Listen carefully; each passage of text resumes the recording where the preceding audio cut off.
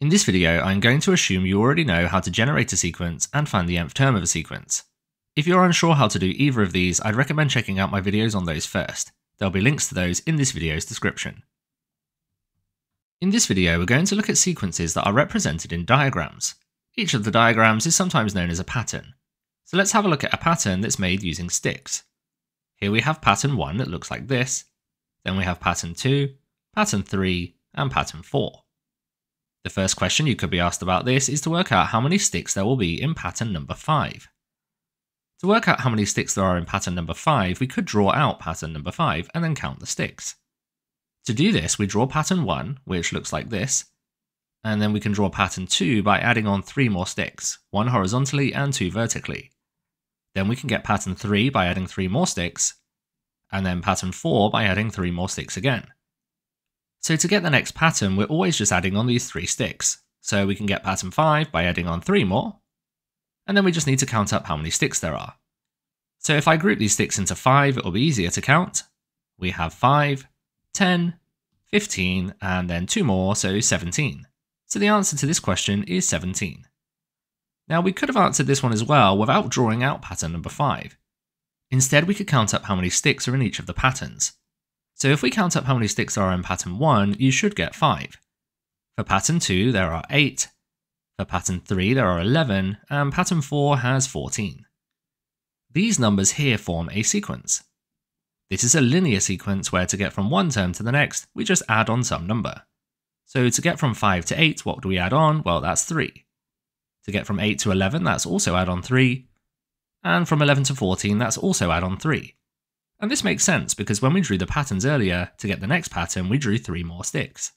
So to get the number of sticks in pattern 5, we can just add on 3 to 14. If you add 3 to 14, you get 17, which was the answer we got earlier. Now let's have a look at another question that you could be asked. Find an expression in terms of n for the number of sticks in the nth pattern. All this question's really asking us to do is find the nth term of the sequence that we wrote down in part A. So let's write down that sequence again, 5, 8, 11, 14, 17, and find its nth term. To find the nth term of the sequence, we first of all need to work out what the difference is between each of the terms. And we've already done that. We know that we add 3 to get to the next term. If we add 3, we know the answer must involve 3n. 3n is the 3 times table, so we write this above the sequence. 3, 6, 9, 12, 15.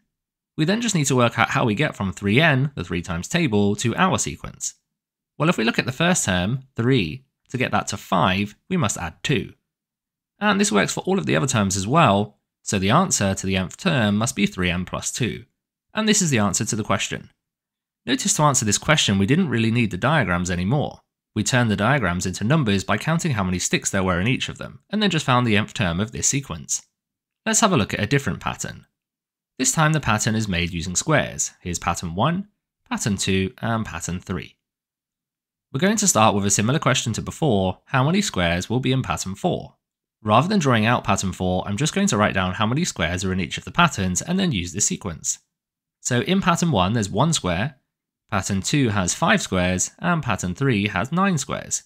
So let's take this sequence. To get from 1 to 5 we add 4. To get from 5 to 9 we also add 4. So to get from one pattern to the next one in this sequence, we're just adding on 4. So to work out the number of squares in pattern 4, we can just add 4 onto 9, and 9 plus 4 is 13. So the answer is 13. And then for part B, we need to find an expression in terms of n for the number of squares in the nth pattern. This just means we need to find the nth term of that sequence. So if we take the sequence, we know we add 4 each time to get from one term to the next, so this means the answer must involve 4n. So we write the 4 times table above the sequence, 4, 8, 12, 16, and then we work out how to get from the 4 times table to our sequence. So to get from 4 to 1, we would subtract 3. And this does work with all of the other ones, so it's 4n subtract 3. Now for this question, there are actually 2 more parts we're going to look at. We've got part C here, which says, how many squares will be used in pattern 30? To answer this question, we're going to bring back the nth term, which was 4n subtract 3. The nth term can be used to work out any number in the sequence.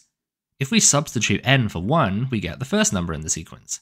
If we substitute n for 10, we get the 10th number in the sequence. So since we want pattern number 30, we're going to substitute this n here for 30. So we need to do 4 lots of 30 subtract 3. So 4 times 30 subtract 3. 4 times 30 is 120, so it's 120 subtract 3, which is 117.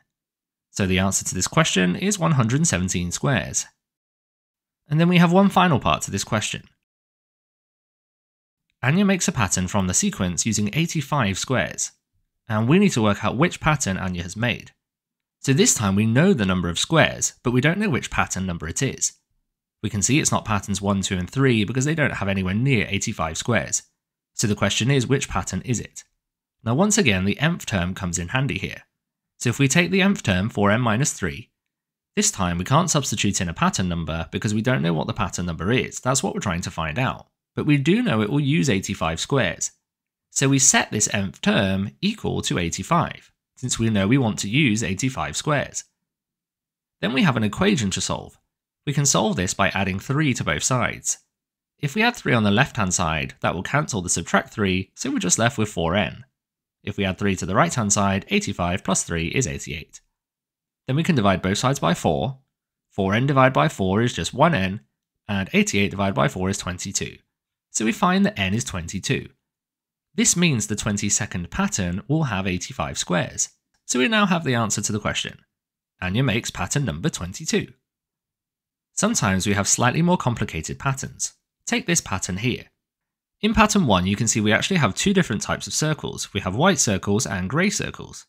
And the same for pattern 2 and pattern 3. So for the first part of this question, it says how many white circles are used in pattern 4. So we need to count up the white circles instead, not all of the circles.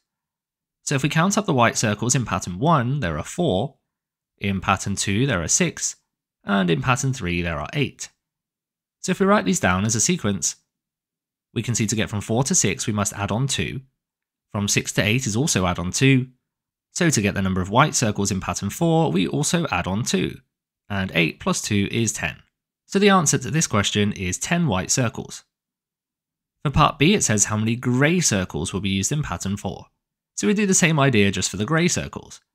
So in pattern 1 there are 3 grey circles, pattern 2 has 6, and pattern 3 has 9.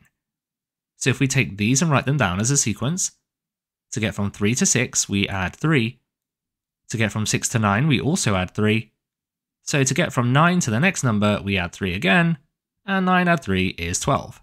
So the answer is 12 grey circles. For part C of this question, it says, find an expression in terms of n for the number of circles in the nth pattern. So this time it says the number of circles, it doesn't matter if they are white or grey. So we're going to count up all of the circles. So the number of circles in pattern 1 is actually 7. If we count up all of the circles in pattern 2, there are 12, and all of the circles in pattern 3 is 17. So we need to find the nth term of this sequence. To get from one term to the next in this sequence, we're adding on 5. So it must be a 5n sequence. So we write the 5 times table above the sequence, 5, 10, 15, and then we work out how to get from this to our sequence. In all of these, we need to add 2. So the nth term is 5n plus 2. For part D of this question, it says, how many circles will be used in pattern 100? So we have the nth term for the number of circles. We worked that out in the previous part. It was 5n plus 2. So to work out the number of circles in pattern number 100, we just need to substitute n here for 100. So we need to do 5 multiplied by 100 plus 2. 5 multiplied by 100 is 500, so we have 500 plus 2, which is 502. And that's the answer to the question. Now let's have a look at one final part to this question that's a little bit trickier. For part E, it says, one of the patterns in the sequence uses 72 white circles. We need to work out how many grey circles it will use. So for this one, we've been told the number of white circles, so it would be useful if we worked out the nth term for the number of white circles. So let's take the sequence from before of the number of white circles. It was 4, 6, 8, and 10, and let's work out its nth term. To get from one term to the next in this sequence, we add 2, which must mean it's a 2n sequence. So if we write down the 2 times table above the sequence, to get from the 2 times table to our sequence, we're always adding 2. So the nth term for the number of white circles is 2n plus 2. Now let's also work out the nth term for the number of grey circles. The number of grey circles went 3, 6, 9, 12. So the difference between each of the terms here is adding 3, so we know it's a 3n sequence, And then if we write the 3 times table above the sequence, 3, 6, 9, 12, you'll notice this is actually the same as the sequence. We don't need to add anything to this sequence at all. So the nth term is just 3n. Now that we have the nth term for the white circles and the grey circles, we're ready to answer the question. The question says there were 72 white circles in one of the patterns. So we need to work out which pattern we're talking about. To do this, we can set the nth term for white circles equal to 2n plus 2. And then when we work out n, that'll be the pattern number. To solve this equation, we're going to subtract 2 from both sides. If we do that on the left-hand side, the 2's will cancel, so we just have 2n, and on the right-hand side, 72 subtract 2 is 70. Then we divide both sides by 2, and 2n divided by 2 is just 1n, and 70 divided by 2 is 35. This means the pattern that we're talking about must be pattern number 35. So to work out the number of grey circles in that pattern, we can use the nth term for the grey circles, but substitute n for 35. So we just need to do 3 multiplied by 35, which is 105. So the answer to the question, the number of grey circles in this pattern, will be 105. Thank you for watching this video, I hope you found it useful. Check out the one I think you should watch next, subscribe so you don't miss out on future videos, and why not try the exam questions in this video's description.